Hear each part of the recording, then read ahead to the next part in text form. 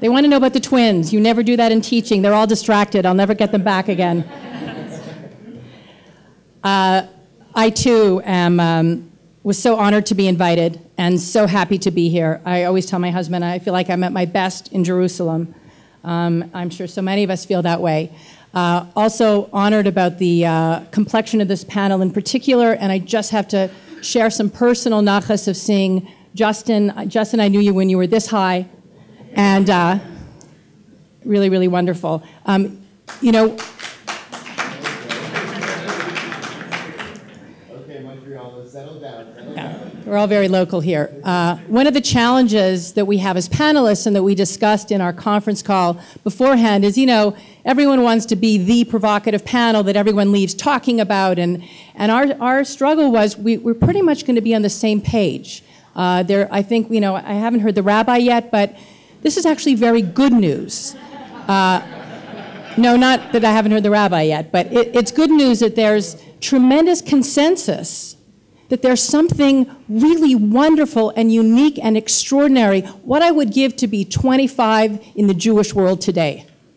This is not the Jewish world in which I grew up, and there's probably no more interesting segment of the Jewish world that is more interesting and breaking molds and doing the unimaginable than this demographic of young Jews and young leaders. I've been teaching and observing this cohort since about the age of 19. I'm now 54. You can do the math. Not my strong suit. I'm a Jewish educator and medieval philosopher, so we never had to add. And actually, I've always taught either college age or adults. And in one of my favorite teaching moments at the University of Cincinnati, I was sharing with my students that at one point I had to teach for about 3 months preschoolers, and I was terrible at it. Terrible. I used to watch the clock, so did they. They couldn't even tell time. And I was sharing with my students how bad I was at it, and one of my students said, perhaps Professor Fisher, it's because preschoolers don't take well to sarcasm. I'm like, maybe that was it. So my remarks are going to be anecdotal and through observation. First, let me answer the questions. Recruitment from the outside, is it good? Yes, of course it's good. Outside, anything outside is good, right? Ivri, Judaism, Abraham, all of the great leaders of our biblical narratives were all in one respect or another outsiders. All of the interesting moments in Jewish history happened in some respect, either philosophically or somehow physically, from the outside. Outside is always good. As Jews, we want outside. That's what keeps us honest. That keeps us interesting. The prophets were the ultimate outsiders. No one wanted to hear what they had to say. Actually, when I landed here, I went through passport control. I haven't had a chance to have, this is my biggest audience so far. I haven't had a chance to tell anyone this yet. I went through passport control, and the officer looks up. I don't know how he figured this out, but without asking me a single question, he said, "Are you coming to the conference?" I said, "Yes, actually I am. Are you seeing a lot of people coming?" He said, "Yeah, I don't understand. So many people ganging up on one man?" I said, "You mean the president?" He said, "Yeah." I said, "No, we're not ganging up." And I tried to explain it, and he said, "Does he get to respond?"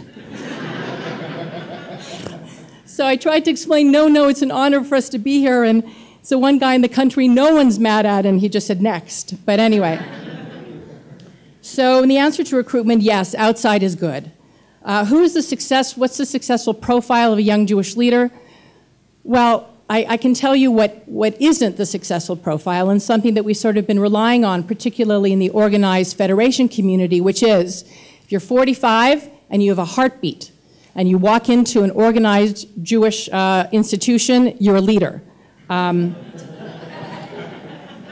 yes, it's funny, but I mean that quite honestly. You know, as much as you're going to hear a lot of grassroots talk in terms of what makes something interesting and real, I'm just going to, you know, throw a dose of cold water and also remind us that we've sort of cheapened, in some respects, the notion of leadership and what it really means. And so really all I'm interested in terms of the successful profile is someone who has talent, and talent that can be nurtured and has the inclination and predilection to involve oneself in the Jewish community. And so those are the answers to the questions, but let me just share with you again through my anecdotal experience as a longtime Jewish teacher, the two things that I want us to think about. The first I would just describe as, let them be. which is really sort of the philosophical underpinning of what you just heard Justin describe. What Justin just described, and Carolyn and Johanna in many respects, is sort of the outcome, the practicality of what it means to let a generation be. I'm going to anger a few Montrealers, I think, or disappoint them when I share the following. We did a tremendous thing in Montreal a number of years ago when we were worried about who was leaving, and we created this tremendous initiative called Pro Montreal, and it was successful. And a piece of it was developing what we called Student Federation. One of the success stories is sitting right here. But let me share with you my observations. For some, we brought in perfectly interesting, not that well-dressed, mostly McGill students, and we made them, our expression was, they became federated. And it was almost like Invasion of the Body Snatchers, where these really interesting, cool students who were upset with the Federation for a whole bunch of reasons now became one of us. And I'm not going to say that they started walking around with Chanel bags, which would be Mark by Marc Jacobs would be the closest thing. But there was this kind of intoxication with being involved at a power structure that was not only inappropriate to them, but took away the best piece of them, which was that outsiderness. And so sometimes in our desperation to get young people involved, particularly in our mainstream institutions, we get them involved in such a way that takes away the best thing about them or doesn't allow them to express it in their fullest. In another kind of way, I want to make an observation about birthright. And this all goes back to the notion of genuineness. Because I think everyone in the panel would agree with me that what students have and what young leaders have, that some of us lose through time and disappointment and experience, is a genuineness and a sense of authenticity.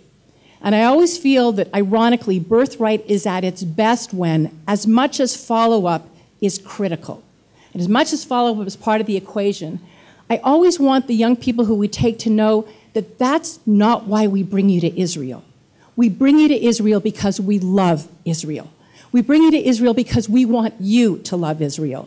And it's not always the so that when you come back, you will marry a Jew, so that when you come back, you'll get involved with your Hillel, so that when you come back, you'll give tzedakah. We bring you here because it's right. And part of that genuineness, the capacity to be honest, will allow us to be successful in these unbelievably wonderful and original initiatives. And so what we're seeing now is a new world, Justin mentioned some of them, of social entrepreneurship, present tense, reboot, slingshot, jumpstart, the whole Jewish Funders Network, all as a response to what can we do differently and how can we shake it up. So let them be as they are. And our job is to let us be who we are. And what I mean by that is sort of the opposite of, there's the Saturday Night Live old skit of the stewardess who goes up, the flight attendant, and says, "Sir, I'm just going to have to ask you to calm down."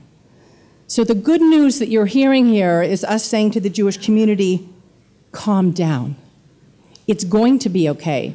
And not only is it going to be okay because these interesting things are happening, because we're letting students and young leaders be themselves, but it's going to be okay because we need to have an existential confidence in what it is that we are. And what it is that we are a terribly interesting people. A people, as you've heard, with this rich system of values that becomes even more interesting with time. And I will tell you, and I'm sure the rabbi will, I hope, back me up in one way or another, I have never seen tech study fail. I have never seen an encounter with serious Jewish ideas fail. It's always better and more interesting because of it. President Perez spoke this morning about trust. And we need to trust the product that we have, and we need to mine it, and we need to exploit it, and we need to believe it as a Jewish community. If we do what we do best, if we are in our best possible sense of ourselves, which is Jews with this miraculous, complicated, wrestling tradition, allow it to be exposed. Trust that that's what we have to offer. Trust that young Jewish leaders want to be, messed up a little bit. They want to feel challenged. They want to feel that what we have to offer is complicated. Otherwise, it's not interesting. And I would say, lastly, if there is one trait that I hope that we are both producing and exposing and seeing in young Jewish leaders, is this notion of combination of being interesting and being vulnerable. That I think the reason young leadership is so interesting is because it brings to us is vulnerability. And my disappointment in bringing student leaders into this very kind of artificial or contrived or predictable adult structure is that we remove that idea of the vulnerability, of the hunger and the interest. And as Woody Allen says about love, unless it keeps on moving forward, it sinks. I would say about Jewish leadership, it needs to keep on moving forward. It needs to stay interesting. It needs to stay authentic, and therefore it will explode. Thank you.